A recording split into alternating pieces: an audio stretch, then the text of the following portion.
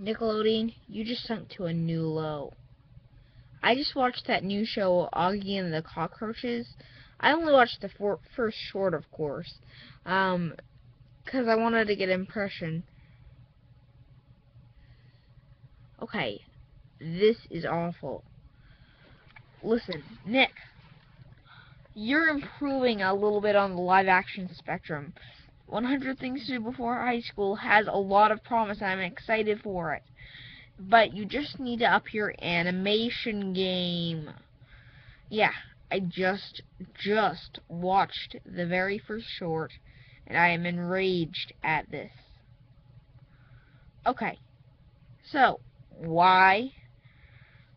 I am a classic cartoon fan myself. This show is Tom and Jerry without its charm. I'm not even joking.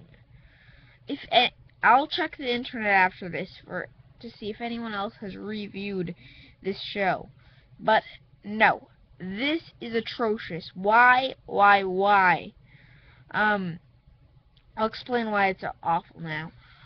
So it's a slapstick show on Nickelodeon.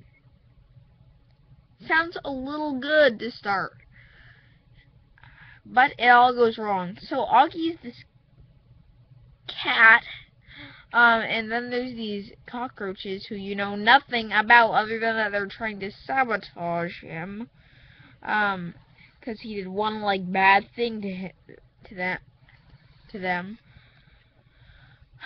I don't know what to say how bad this is. First of all, the slapstick fails in every angle. And I am not joking about his failures. The slapstick tries to do like Tom and Jerry gags like the diving board. Nope, all without the charm.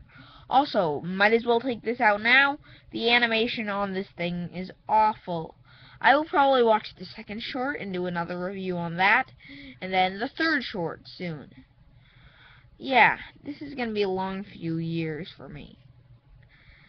See, and what annoys me is this is an import show. Nickelodeon, you only harm my thoughts on you when you do these things. You know, seriously, you could have easily tried to take something unique and interesting. You could have tried creating your own one. Oh, by the way, I'll get to this. I'll attack this now.